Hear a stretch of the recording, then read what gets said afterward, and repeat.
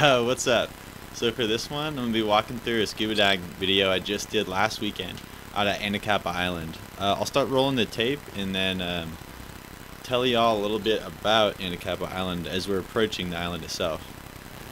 So Anacapa Island was formed about 19 million years ago by volcanic eruptions, along with the Santa Barbara Islands and the other islands in the Channel Islands chain. The island's been heavily weathered over time, and so that creates these really sharp edges that you'll see later in the video, really shaping some really interesting features. So most of the life on the island is actually in the sea floor. There's about 69 species of birds as well. And the Chumash people who came up with the name Anacapa, spelled different in the Chumash language, used to camp out here way back in the day. So we're coming up on the island now. I just got the scuba gear on and we're in the water, dropping down. So this first dive was only at about 25 feet. So not very deep dive. We were down for a long time. This was 55 minutes. So you got great kelp forests the whole time. And yeah, just a lot of fish. Pretty okay visibility. I'd say about 25 feet. So you definitely get a really strong tinge of that watercolor, which is cool. We just saw a little bit of a kelp rockfish there. More kelp mobbing around.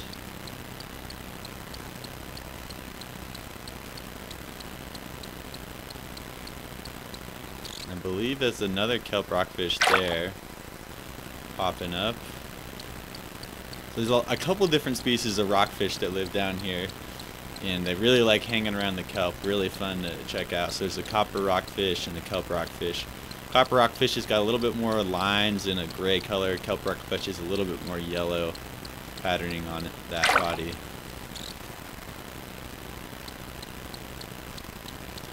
And here the kelp forests here are amazing. So I mean, this kelp's going anywhere from 20 to 40 feet in height. And kelp actually grows very fast. So kelp grows super fast, anywhere from 3 to 5 inches in just 24 hours. Can you imagine if you grew that fast? It would be amazingly ponderous. And so actually getting out here on the boat, oh, and here we go. This is a great fish. So that is a sheephead. There's a ton of these down here. Really good color. So back to the kelp. That 3 to 5 inches in 24 hours. So actually driving in the boat out here, we actually churn up a lot of kelp with the propellers and chop it up. And you feel bad killing the plants out first to get out there for this experience. Then you remember it's growing so fast. In a week, you know, it's growing feet. So it really does come back really fast. And as you can see, there's a lot of it down there. And island's been having boats go to it for many years now. And so obviously it's a sustainable system. And this whole island is protected. It's a great national park. And there's a lot of other opportunities you can check out on the National Parks website about how to get out there. There's some kayaking, hiking, and camping, but you have to get permits for all of those, of course.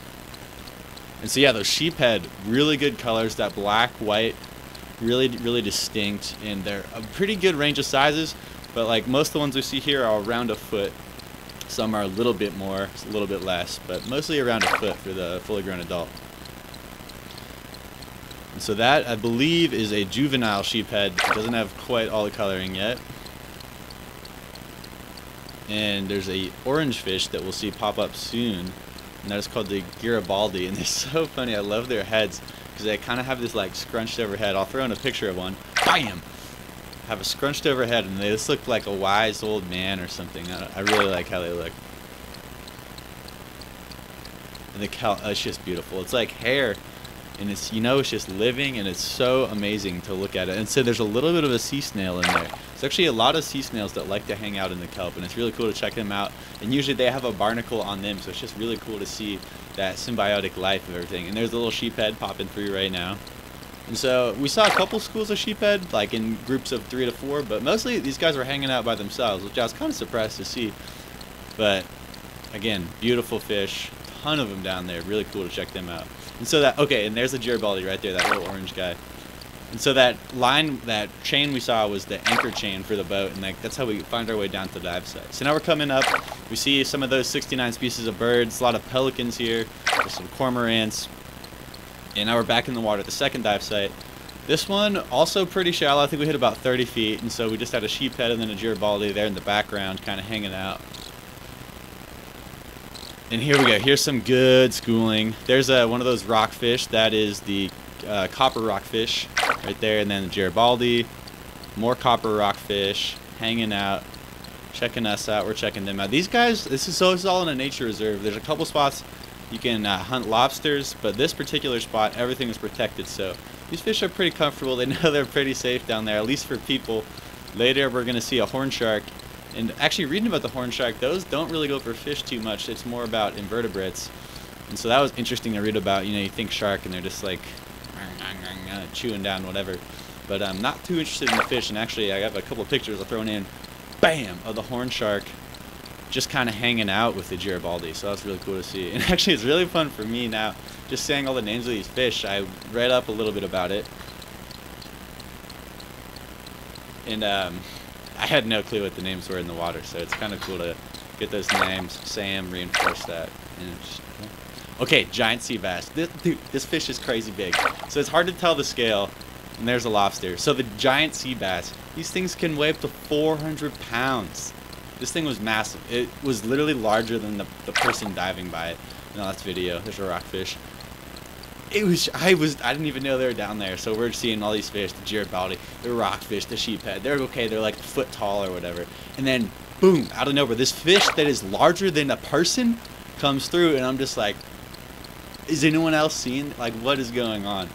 And so there's like a little school of rockfish. I believe that is the copper rockfish hanging out. And so yeah, the giant sea bass, they almost were fished to extinction, and now they're starting to come back in better numbers. Really cool to see. Really glad to see them coming back. Obviously first time seeing one, but it was disheartening to hear that they were almost extinct, because it is a beautiful and enormous fish. And so this kelp is awesome. You see those roots at the bottom. It's just digging in, holding on for dear life. The current and the swell is very, very strong around all these islands. They're on the Pacific Ocean, obviously. A lot of storm swell coming from massive storms out in the Pacific and Atlantic Ocean, and the polar regions on both poles. And so very, very strong plans to survive in that austere environment.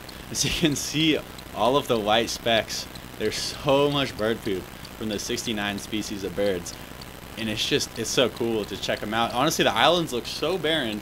You know, it's this lava-formed island, and there's not really trees on Anacapa Island. You just see all the bird poop. And so I really like this shot. You can see that wave poking up in the middle there.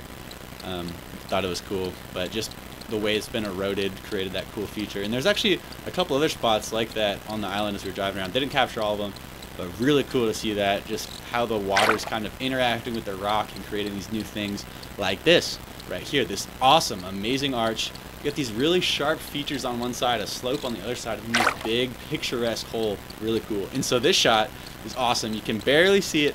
There's a baby sea lion. Super cool. We didn't see any in the water on this side of the island. Unfortunately, the swell was too large on the west side, so the west side's the side that's exposed to the Pacific Ocean. East side's on the California coast, so the west side gets more swell. That's where all the sea lions like to hang out, and unfortunately, this hole is a little bit too big today. And there's two Garibaldi. These guys look like they were making out. It was awesome. This was a little bit too big today to check this out with the sea lions, but I had seen them before. Unfortunately, didn't have the camera, but really cool to see all those guys hanging out. And I love that shot. Okay, here's the wise looking Garibaldi. He's like, oh, this guy knows. Like, he knows something that I don't know. Obviously, he's down here in the water. And it was so crazy coming up out of the water after this and just going to bed the next day just thinking about it. And it's like, I'm looking around. It's like, dang, stuff is way different down there. It's a whole different world. I can't recommend scuba diving enough. It really gives you a perspective on what it's like to be on the earth and be on the land and breathe air, and then just think about, we have over 60% of the earth that's got stuff going down like this. And so many people, it's so sad that just don't have the chance or don't have the want or the desire to experience what it's like below the surface of the ocean. And there's a lobster, and their eyes are so cool. Their eyes are a little bit phosphorescent, so they glow a little bit in the dark, and really it makes them look like one cool customer just to see that guy hanging out in that rock there. Anyways, hope you enjoyed. That was Anacapa scuba diving, free dives. Saw a lot of great fish, kelp rockfish, copper rockfish. I'll throw in a picture of the horn shark. Got one hanging out with the Garibaldi, really cool. Sheepheads, and then of course the giant sea bass, kelp, and some sea snails. Catch you on the next one. John is out.